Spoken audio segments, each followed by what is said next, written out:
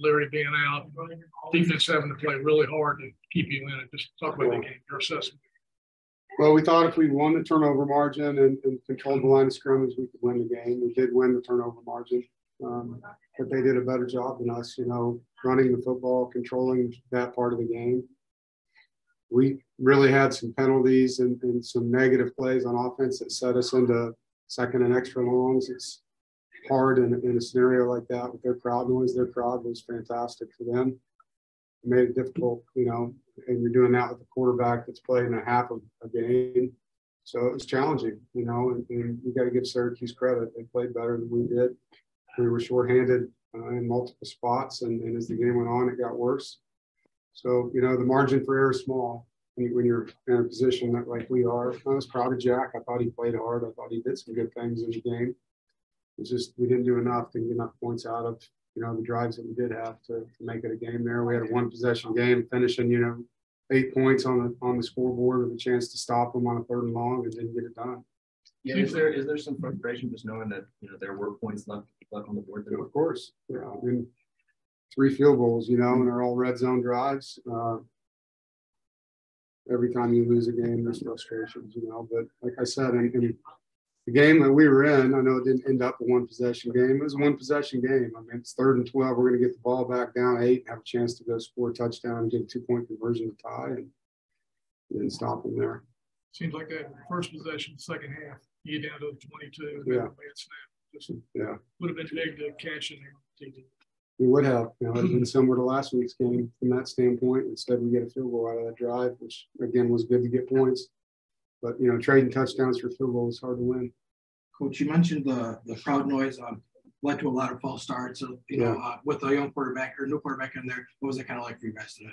It was challenging. The dome plus the attendance made it difficult. In the game plan, there were some things we wanted to be able to check to versus certain looks, and we weren't able to get that done. Whether it was, the play clock running out, we had to call a timeout twice on those scenarios. Or just flat out can't hear the cadence or, the silent count that we were doing. Guys weren't getting off the ball at the same time. So their crowd noise was a factor. When did you get the news on the pectoral tear, and just how did Devin take that? Had to be pretty devastating. Yeah. I mean, we found out Sunday that he had a partial tear and that it was possibly rehabable. They were getting more opinions, looking further into it. So it was like around 1:30 on Monday. After my press conference, they told me, and at that point decided that, not telling people was best for our quarterbacks to get ready for Syracuse's defense and for them to not have that advantage to know who's playing in the game. And so that's why I did what I did with that. But I didn't know, before the press conference. I found out after. And so Monday, Devin will get surgery, and, it's not his shoulder. That's the good news. It's a pec muscle, which, from a throwing standpoint, is a lot better situation than having a torn labrum or a rotator injury. It had to be tough for him, obviously, to think maybe he had a chance of coming back and then get the news that he's hurt. Yeah.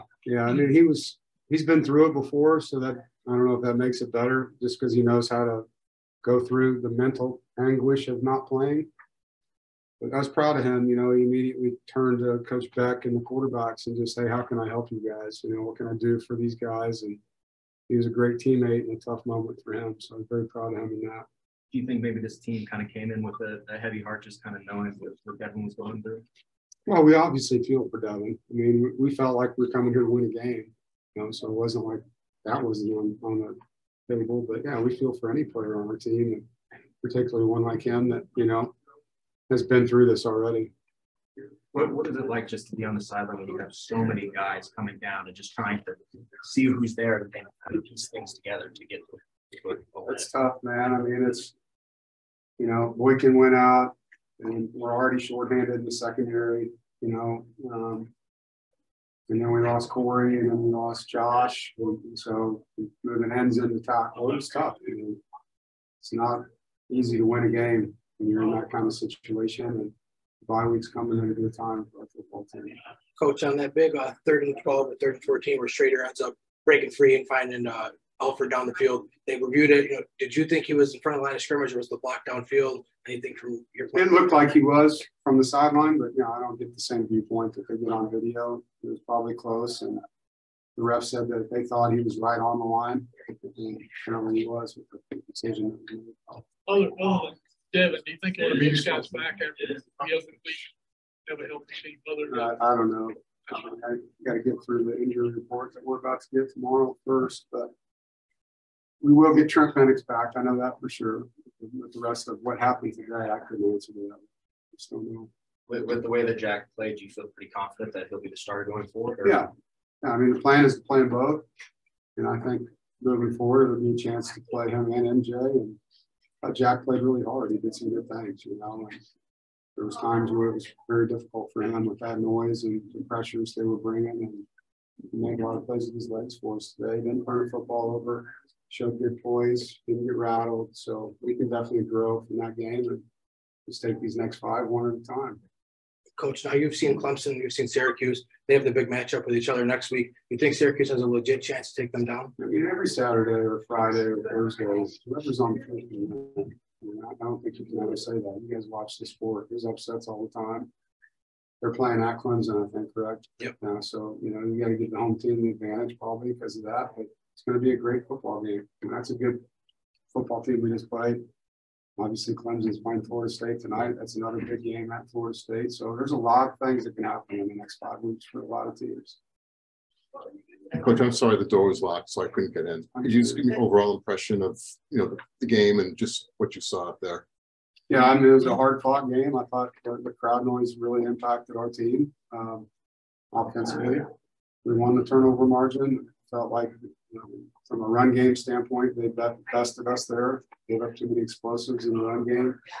We had a chance to win at the end and having 3rd and 12, chance to get the ball back and around and score and didn't get it done. So got to give them credit. The quarterback played really well. And from our standpoint, I thought our quarterback played really hard and gave us a chance.